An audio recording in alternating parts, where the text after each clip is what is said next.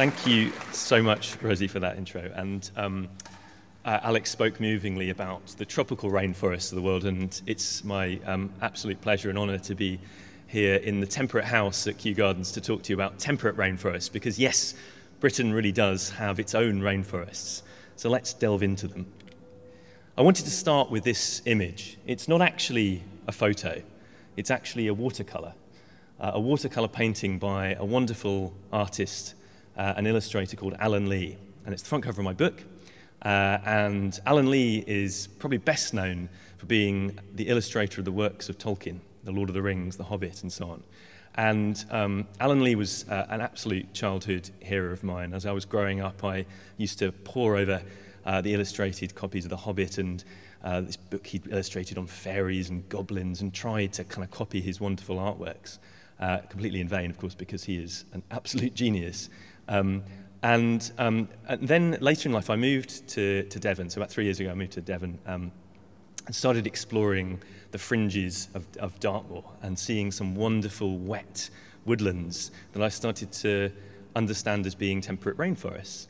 Then I looked back at the artworks that in Alan Lee's books and looked at things like Fangorn Forest and Mirkwood and all of these wonderful dripping trees covered with mosses illustrating the forests of Middle-earth. And I thought, hang on a minute, these look very similar to the woods that I'm seeing, the temperate rainforests I'm seeing on the outskirts of Dartmoor. And lo and behold, it turned out that Alan Lee lived also on the edge of Dartmoor. He'd moved to Chagford in the 1970s, which is a bit of a hub of fantasy artists, actually. There's loads of people who live there who do fantasy art, which is brilliant.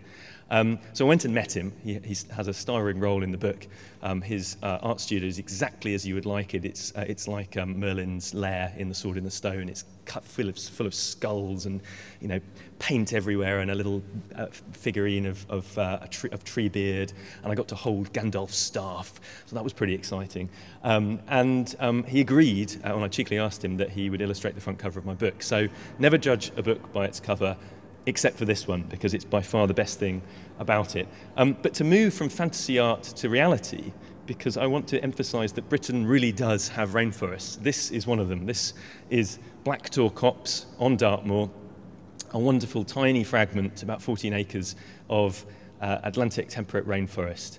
And you know, we're more familiar with tropical rainforests, with the Amazon, the Congo Basin rainforests, the rainforests of Borneo and Indonesia.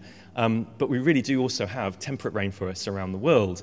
Tropical rainforests, of course, occur in places where it's rainy but hot, and temperate rainforests occur in places where it's rainy but cool. So the temperate regions of the world, we have them in places like the Pacific Northwest coast of America. We have them in Japan, in New Zealand and Tasmania and Chile, and on the Atlantic seaboard of the British Isles. So we have them right here. And what makes a rainforest, and what makes a temperate rainforest a rainforest, is that it's rainy and mild enough for plants to grow on other plants, which we call epiphytes. And you can see examples of them here in Blacktor Copse. The ferns, the mosses, the epiphytes, the lichens that are all festooning these sort of octopus-like gnarled branches of these wonderful oak trees.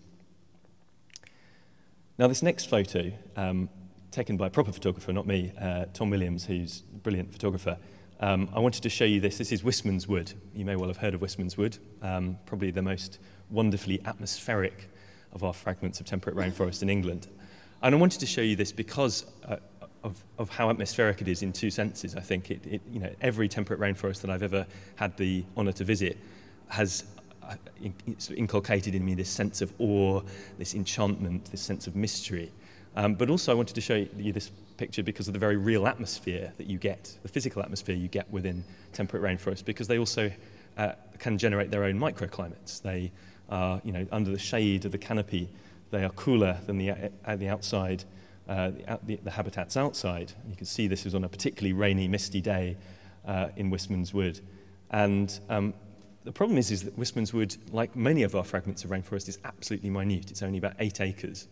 And you know, the rest of Dartmoor, anybody who's been there, who knows it, you will know that it's a very, very treeless place indeed. But perhaps it didn't always used to be that way.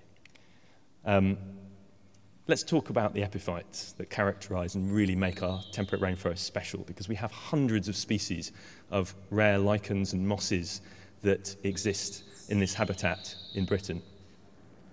And sometimes they can completely festoon trees like this one here in Pilescops, the third of Dartmoor's Atlantic oakwoods that still survive. This is one of my favourite lichens on Dartmoor, string of sausages lichen, or Usnea articulata, one of the beard lichens. And it's gone absolutely wild here, but not doing anything to harm the tree. It's epiphytic rather than parasitic, but just looks absolutely fantastic, like a kind of Christmas tree covered in tinsel. And if you really want to get into identifying temperate rainforest, I'm afraid you have to become, as I've become over the last few years, a very amateur but absolute geek about lichens.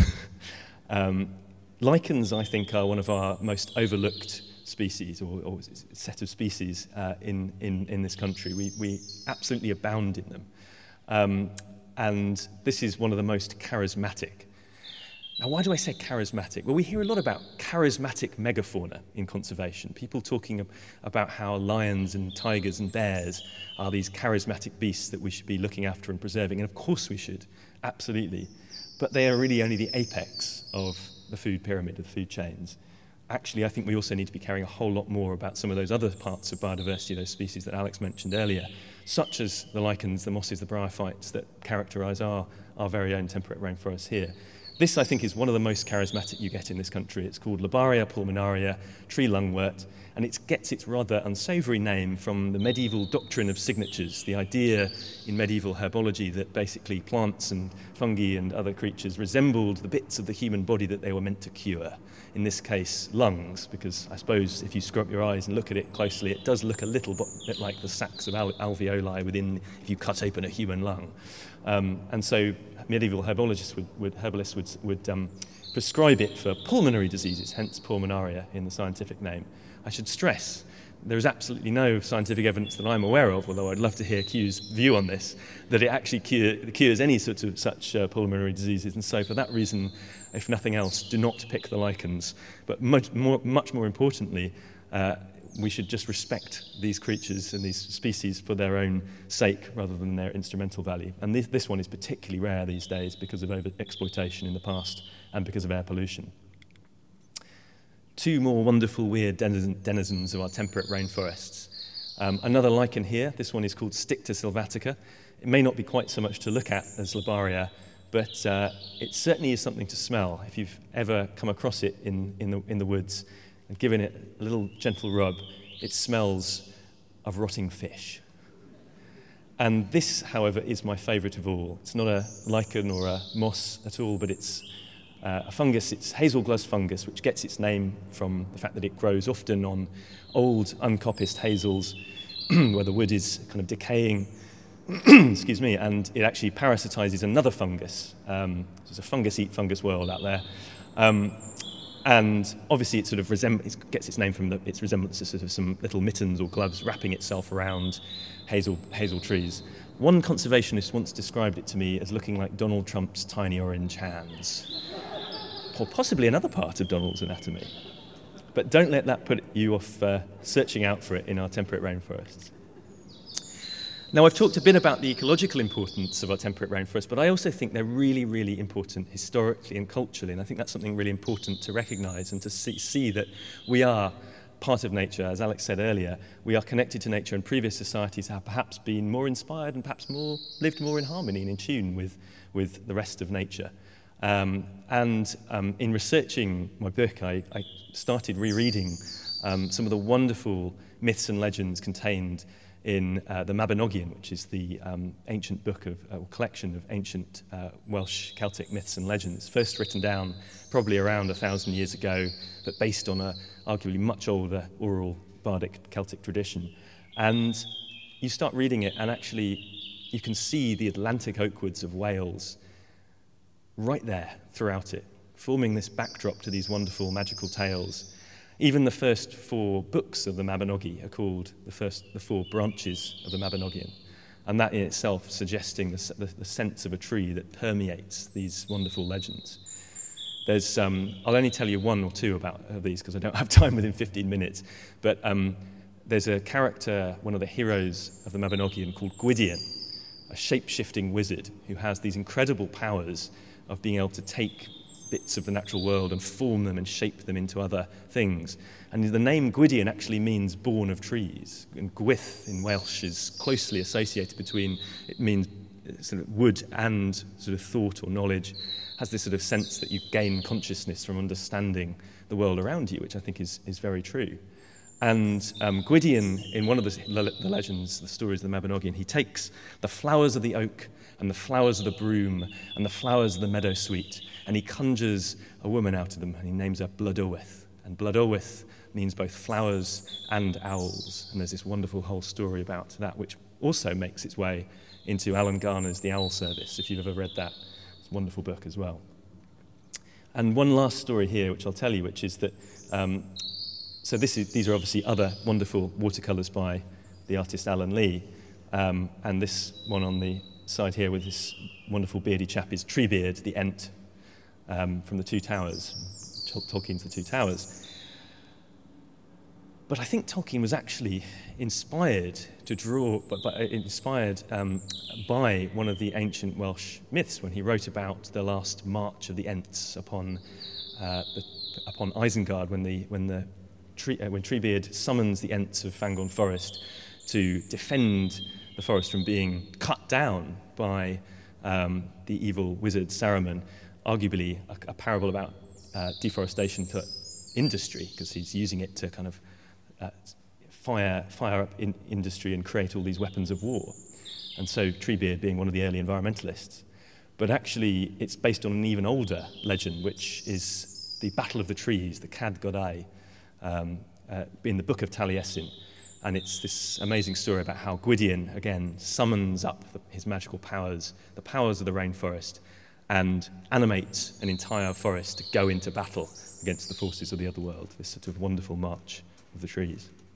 So I think it's really important to recognise that how other cultures have seen and been inspired by our rainforests and how we can be as well.